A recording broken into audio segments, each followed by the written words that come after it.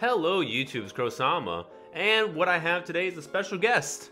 It's your boy Steve. Yeah, it's it's Steve. So he's actually going to assist me, actually by a large majority of you who voted for Steve to actually, essentially host the actual show. So we're just going to take a look at some Gundams that's going to be releasing in March and just make a, kind of like a little decision on whether or not these kits should, essentially join my collection and be reviewed. So there's not really any kind of grading system. It's just kind of like a yay or nay, and if I'm really into it, and I guess if Steve's into it or not, but he's generally not the person that's going to be building these. If I wanted to build them, I'll build them, Crow. Don't you goddamn test me. You can build whatever you want, Steve. I generally don't care. Just don't touch any of my frame armors, girls. Goddamn pervert. So taking a look at the first kit, we do have the Narrative Gundam. This is going to be the C pack.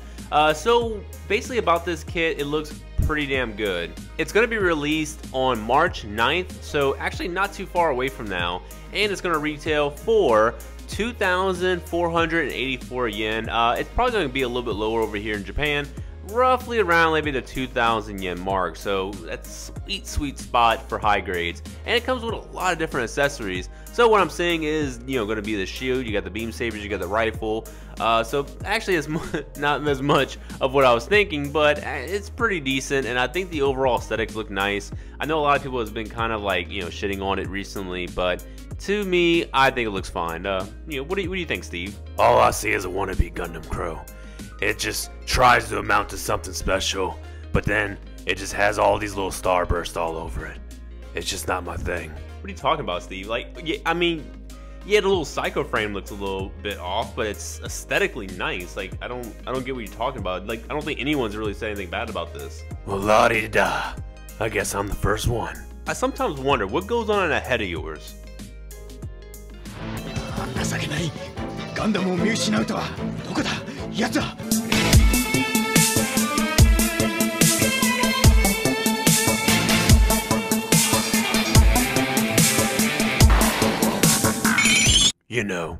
Just Gundam things. Alright, well, let's go on to the next little one. So we do actually have some Kamen Rider stuff. Do you want to look into that at all? No, I'm good. I'm not really into the whole boy band Beetle thing.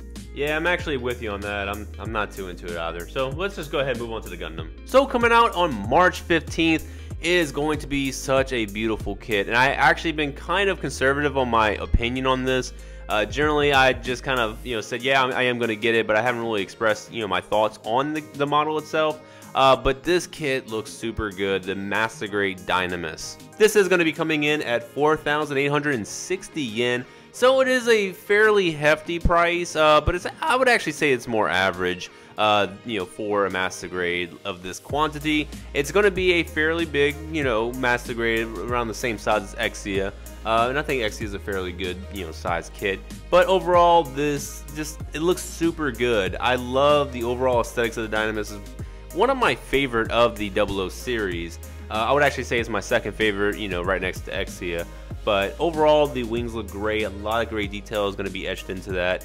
The posability looks fantastic. Although I will say the app crunch, so that way you can get into the pro mode, is not really that, appealing.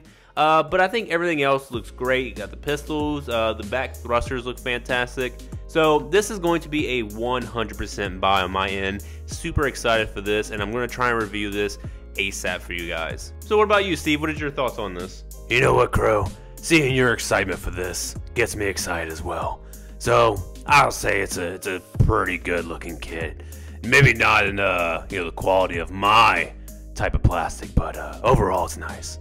Thank you, Steve. That's some kind words for your fellow brethren. And next we're going to have from the Figurized Standards the Super Saiyan God, Super Saiyan Vegito. This is, of course, from the movie, and I think it looks really good overall. It's going to be releasing, I'm pretty sure, the same day as the Dynames, but overall I'm not super into the Dragon Ball Z line as of yet. I do have a few kits that I really want to build and just kind of like get those out of the way. But you know what? It doesn't look too bad. I may pick it up in the future when I'm kind of like getting burnt out of Gunpla and want to start, you know, getting some more DBZ stuff in my collection, because I have a lot of SH figure arts in the collection, just not a lot of the you know, the figure eyes. So maybe in the near future we'll see about, you know, getting this, but right now it is going to be a pass, but it's not a pass based on the aesthetics.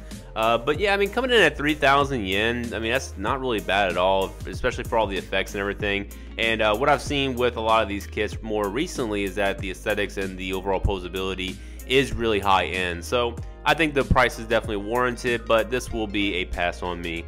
Steve, any thoughts? You know, Crow, I'm very saddened that you can't have your little boy toy in your collection.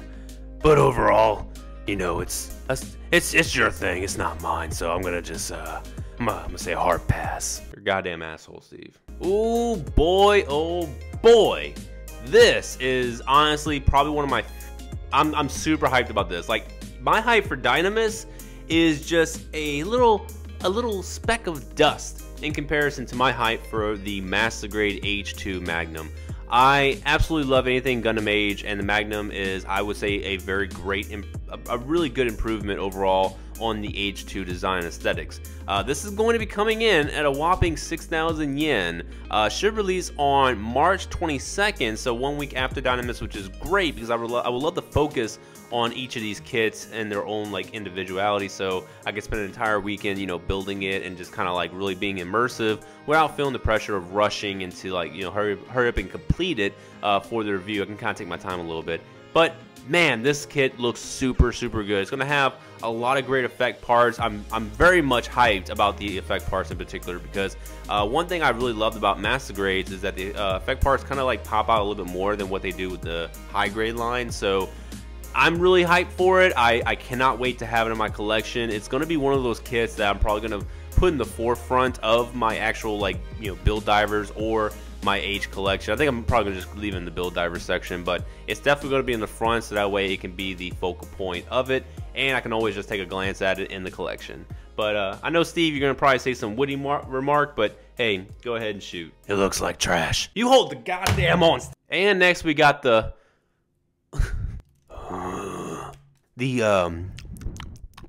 Figure Eye Standard Ayame. So the Figure Eye Standard Ayame is going to be a pretty damn good kit. It's coming out on March 22nd, and it's going to retail for about 2,500 yen. I think that price is definitely warranted for all the different face plates that you're going to get, as well as the water slide decals for all the different eyes that you can have. So this is going to be very, you know, kind of highly customizable in terms of like the personality you can give this kit.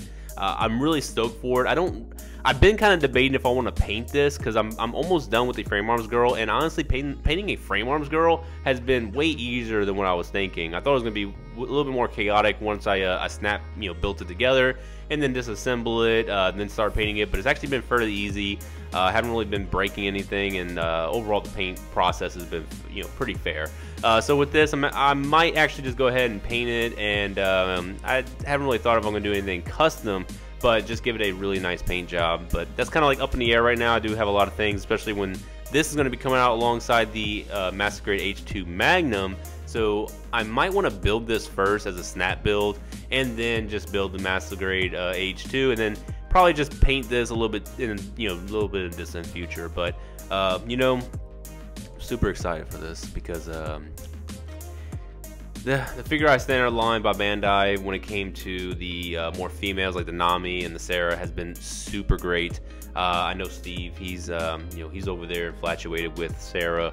So you know what, I'm definitely buying this, and you know, I just gotta keep it away from Steve. You know what, Crow? If I was a different man, I would be taking offense to that. But you know what? I got Sarah, so you could have your Ayame. Well, for one, you're not a man, you're definitely a Gundam, but you know what, I am gonna definitely keep Ayame to myself and keep her away from you, you disgusting pervert. So overall, guys, that's pretty much it for the main retail line. There's not really a whole lot coming out. There's only like four real good, you know, model kits that I think is coming out. Everything else, Kamen Rider, that's kind of more your own, you know, alley if that is for you. But I'm looking forward to these 4 retail kits. Now we're gonna take a look at some of the more premium stuff. So the first thing we'll take a look at is the TR6. Essentially what this is like a little hazel kind of custom backpack that you can attach to the woundwort, and it's not really the base model kit itself. You're just getting all these different attachments, which looks pretty good. I mean, for 2,500 yen, I think that's actually pretty sound for all what you're getting. Some pretty cool weapons and armor. But you know what? This isn't really my thing. I like my woundwort the way she is. So whenever I build her, I'm just gonna keep her that way. I'm not really interested in this. Then we got some good old gun cannon love from Double Zeta. It's not really my thing. Once again, I'm not a big gun cannon guy. So 4,320 yen. That's a pretty good price for what you're getting. But obviously, you gotta think of like the third-party sellers and all that, the little scalpers. So it's probably bulked up to maybe about $65, $70 if you're lucky. I don't really see it going lower than that, but it also depends on the demand and the supply. So if it's short supply but high demand, hey, you're gonna be paying an arm and a leg. But if not many people want it, but there's a lot, supply, you'll probably get it at a pretty decent price. But yeah, that's not my thing, so hard pass. What about my opinion? All right, Steve, what's your opinion? Hard pass. So now we come up to the gun blaster. So overall, the aesthetics on this look fantastic. Really, the biggest change I've actually seen is the backpack. I could be completely mistaken, but the only noticeable difference I've seen is the backpack, which looks fantastic, looks great. But it's not something I really want to pre-order. But if I do find it out in the streets and if I'm shopping out and about, and I find it for pretty much what that price is, the 3,700 yen or lower, I'm probably go ahead and pick it up. Or actually, I'll just say like 4,000 or lower. I'll probably pick it up at that point. But overall, not really something I'm gonna get immediately, but something that will be picked up in the future. And then we got this. I don't even want to talk about it. Pass. And lastly, we have the high grade extra finish, the Sananju Stein narrative version. This is going to be sold at the Gundam base, but I'm not really into the whole very metallic shiny stuff that you can buy. If I'm going to do it, I'm going to try and do it myself. But overall, this is 5,000 yen. Oh my god, that's a lot of money for a high grade. So that's gonna be a hard pass for me. I already have mine, and I'm actually gonna paint it in normal colors. I would say the correct colors, an actual white and very light gray color scheme for the suit, instead of that very ugly gray that came with it. So that's about it. That's all the kits, guys. Not really too much else, but I think it's a healthy amount of kits. What do you think? All this talk of Gundams reminds me of a story. A story we can go ahead and mention on another video. But if you like any of these kits that were mentioned, definitely head over to newtypehq.com and you can pick out any of these kits to pre-order, since none of them are released yet. But you can pre-order them, and I would really encourage you to get on some of the more hot topic ones, such as the MG Dynames and the Ayame. So if you do want those kits, probably go ahead and pre-order them fairly soon, because I'm really expecting them to sell out on the website, or at least be low stock. But if they do have a good shipment that comes in, then you should be in good luck. But overall, definitely thank you guys for watching, and also whenever you do go to a website, use promo code KROSAMA so that way you can get 10% off. But that's it for me. Definitely like the video if you did enjoy it. Let me know in the comment section below on what kits you're kind of more interested in. And like always, definitely hit that subscribe button if you are not already subscribed. But I'll be seeing you guys later. Bye bye.